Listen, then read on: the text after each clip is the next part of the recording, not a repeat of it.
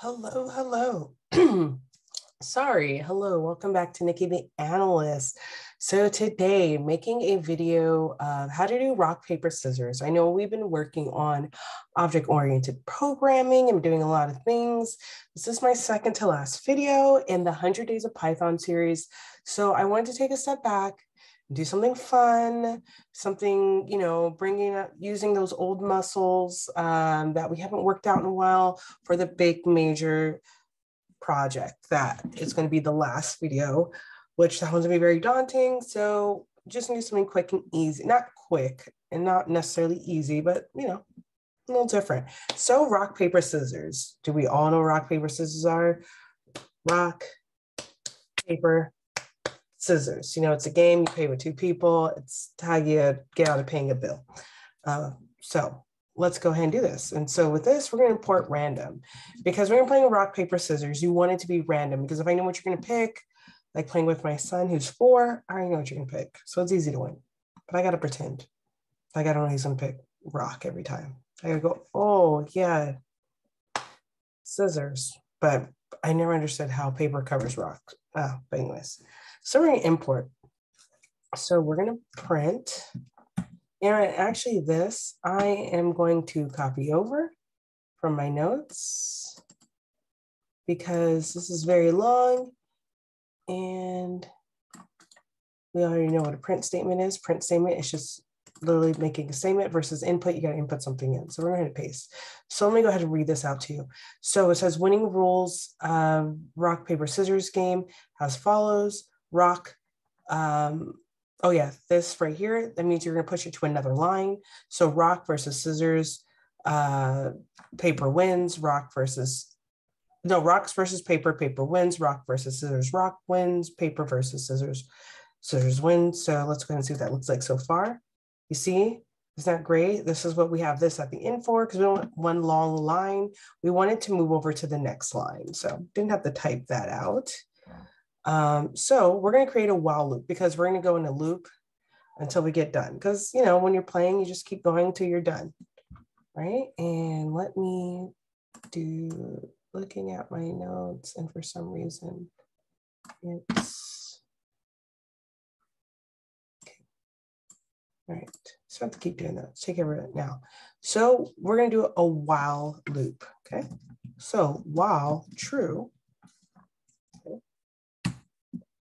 Print, we got our parentheses, and we got enter choice, and we're going to want to skip it to the next line again. So we're going to have that \n1 for rock, because we got to give you the directions. How are we going to play this with the computer, right? And then we went on the next line. You have 1 for rock. Next line, 2 for paper. And then /n, 3 for scissors. Okay. So, actually we'll leave that alone. We'll come back to, I think if we try to print this now, since the loop's not closed, we might get an error. Okay. Oh, you see, it's going to keep going. You see how it's doing that? Because we're in a loop. So you got to press stop. Yes. See what happens? So I got to close your loop. That's what happens. I forgot. Keep going and going and going. So we have our print statement. And like as we just shown, it will keep doing that until we tell it to stop. All right. So now you got to make a choice, right? So we're going to name it choice. We're going to name this function choice. And you're going to have an integer because you're going to put in 1, 2, or 3, and the computer doesn't know what you're doing. So we got to let it know it's an integer. But, oh, there we go. And then we're going to input, and we want to also put that in parentheses. Oh, wrong button. So we're going to, so remember input, they're going to put an answer. So we're going to, a response. User turn,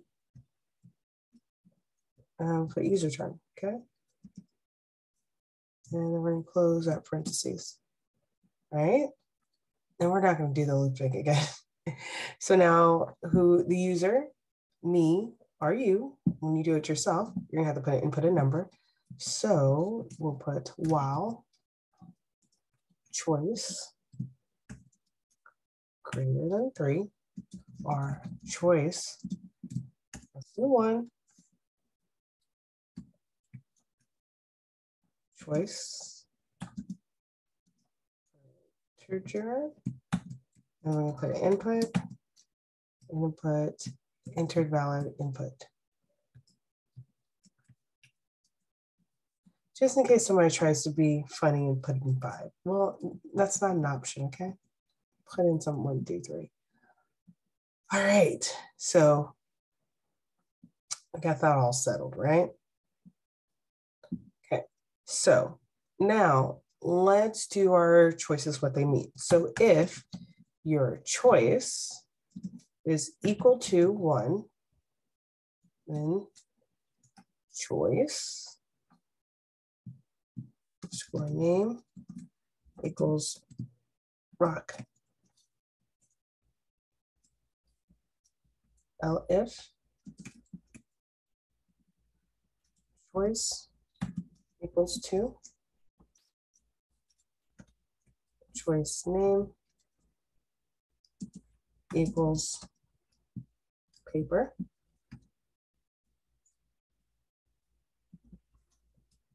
Okay, then we have else.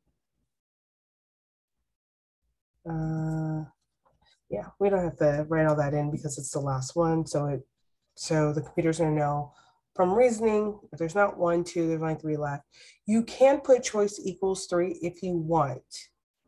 You know, if you want to do that for efficiency, but maybe let's say your boss, you're doing this for work and your boss goes, no, I want it there.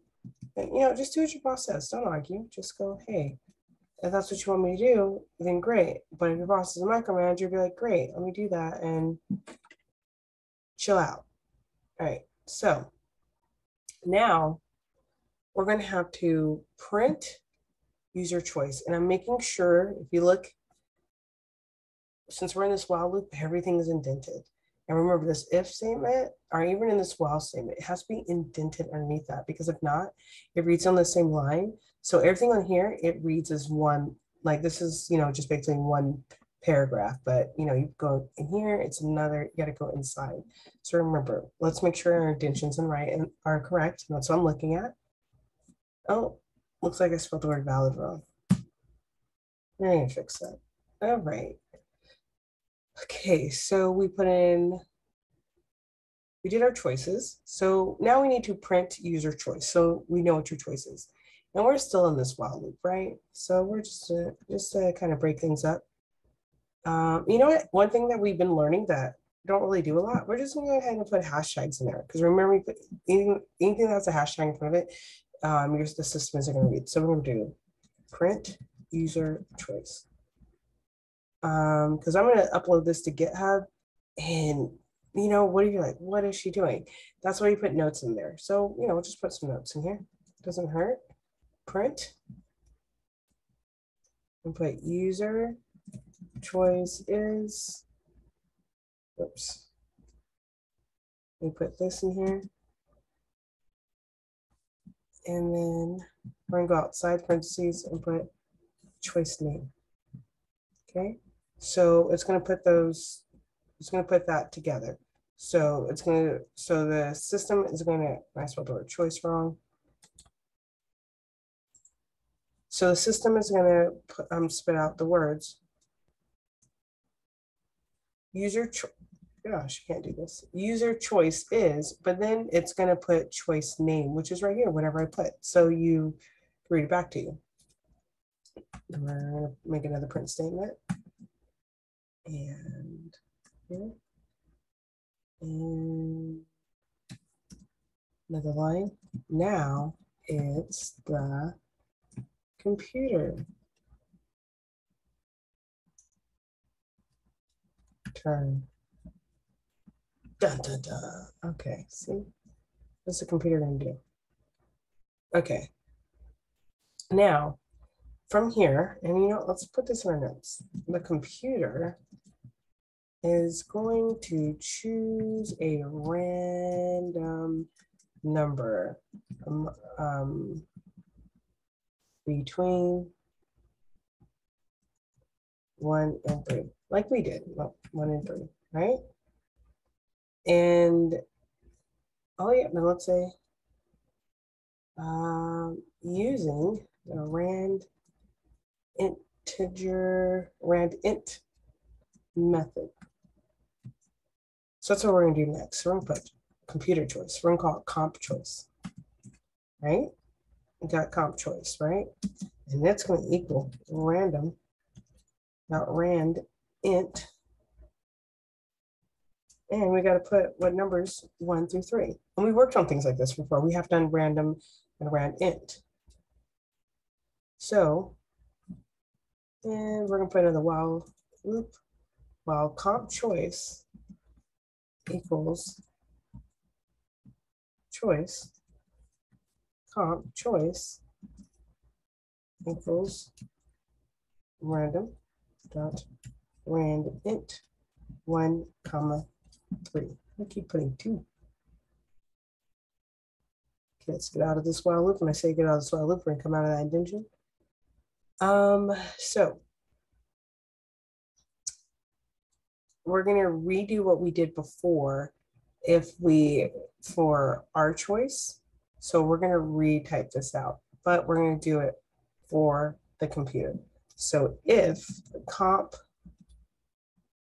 pushing, okay, there we go. If comp choice is equal to 1, what do we get? We get choice. Oh, I got the comp choice. Comp choice. Ah, gosh, my typing is off. Comp choice name equals rock, right? Right? Because that's what we did. See, we're doing the same thing we did up here. And we're just putting it down here. And you know what? So we don't have to keep doing things. We're going to go ahead and copy and paste. It's okay to copy and paste as long as you know what you're, well, if you don't know why you're copying and pasting, you can always go back and check. So, but nothing wrong with copying and pasting. Copy and pasting. We're not copying and pasting. Okay, so we got that all done. So, and we're going to do the same thing we did over here, print the computer choice, the computer choice and, you know, all that. So we're going to come out of there, right? So we're going to put this all on the same line and let's just make, you know, here. So print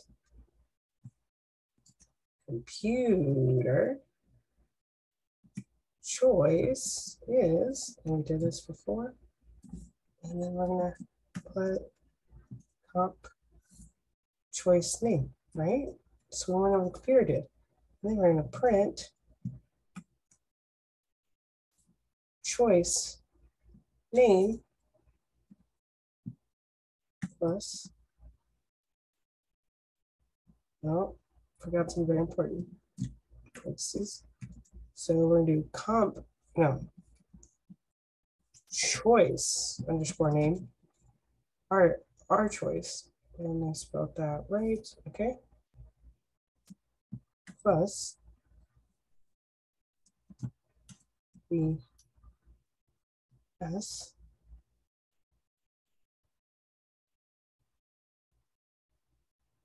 hold on, I'm looking at my parentheses. I put them in the wrong places. It's okay. And let me, thank you.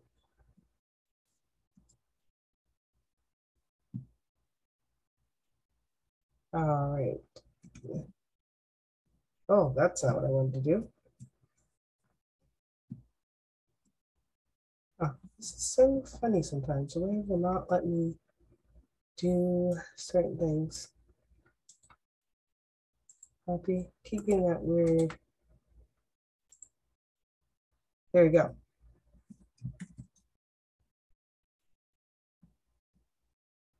What's going on with my laptop? Oh, I think it changed the, oh, yep, I think my, hold on. My computer, there we go. Yep, something's up with the keyboard.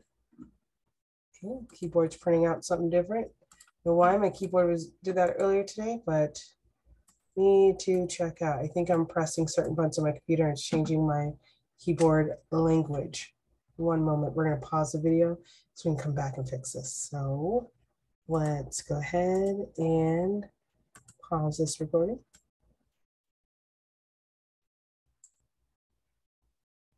Where's the button to do that? All righty, my keyboard is back on in English. Ich lerne zu sprechen Deutsch, so my keyboard went from US style to German. So yeah, I had to fix that because I'm not typing in German right now. So, all right, and this is what Google's for. Why is this my keyboard? Typing in English. Okay, and now we're gonna write the conditions for winning. Okay, so if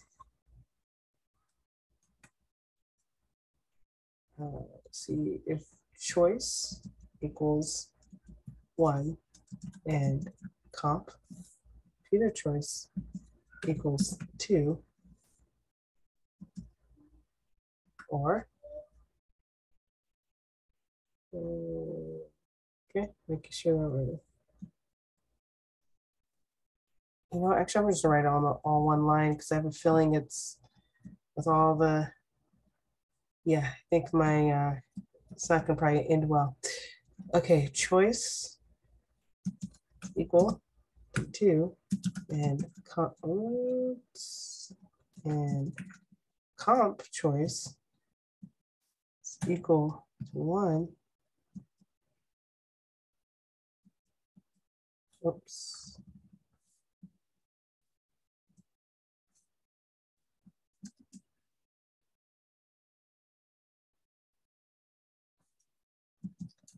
Right. Oh, that's a whole nother line. What am I doing?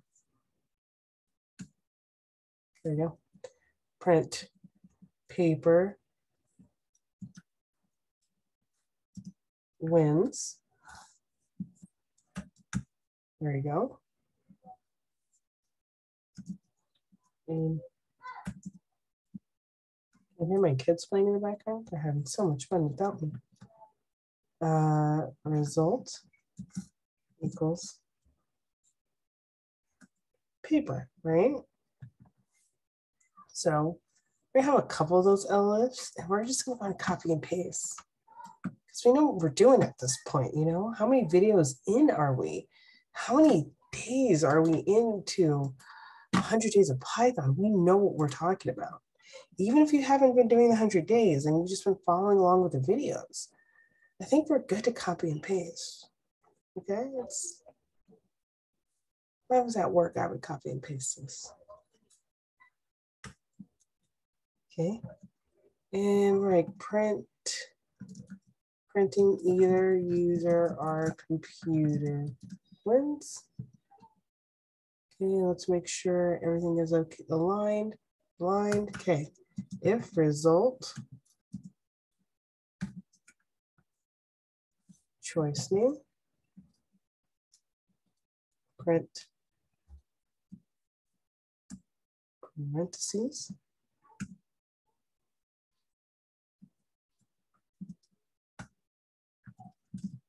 is wins.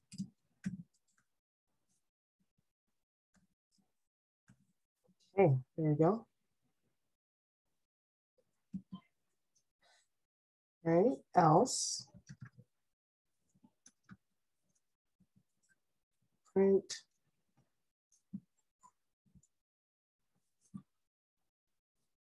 well, we can go ahead and do it like this. I like putting things in. I kind of like not like just kind of putting both things have to be on the both ends. Just kind of typing it out like that. That's just my way. I know not everyone does it that way. Okay. We do print. Do you want to play again? This one. Oh, let's put that in parentheses. Yes. No. Oh, All right. Okay.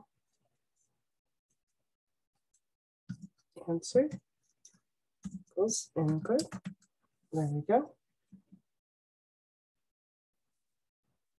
And if answers equals in or answers equals in, break. And that's how we're gonna break the while loop. So, and then we're gonna put, right?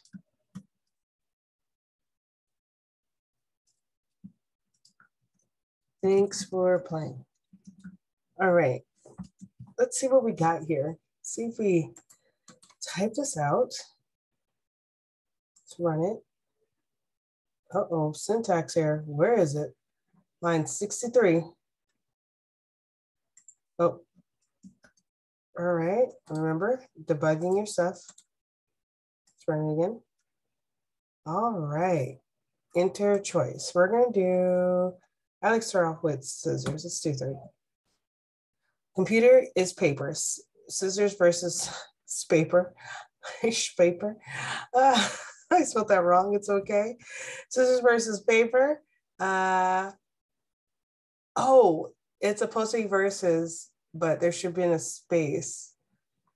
Why wouldn't you just type it like this? And then put that space. Okay, that's fine. It's fine. Do you want to play again? Yes, let's play again. This time we're gonna go for rock, okay? Rock versus paper. Paper wins, computer wins. Do you want to play again? No. We'll play this game again.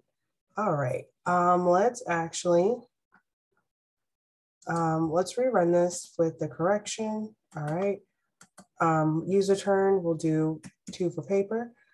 Computer choice is rock, rock versus paper. Paper wins, computer wins. Do you want to play again? No, we do not want to play again.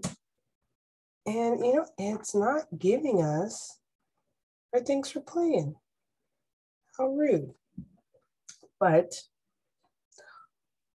oh, because it's still in the loop. Let's try this again. Let's do rock. User wins. You know what? Since I'm winning, play again. Play at 3. Computer wins, so I don't want to play anymore. No. Thanks for playing. Got it out the loop, and here we are.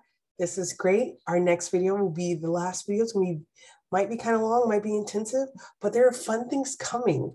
After this 100 days of Python, I'm studying for other things, and there's tutorials to show you. So don't think that Python's gone and I'm never teaching you Python again. There'll be Python videos, I promise. I will continue with the Python videos, but there are other videos coming with a different picture and a different thumbnail. So yes, keep it going, keep coming, subscribe. One last video for the 100 days of Python, and excited that you stuck around this far. Thank you.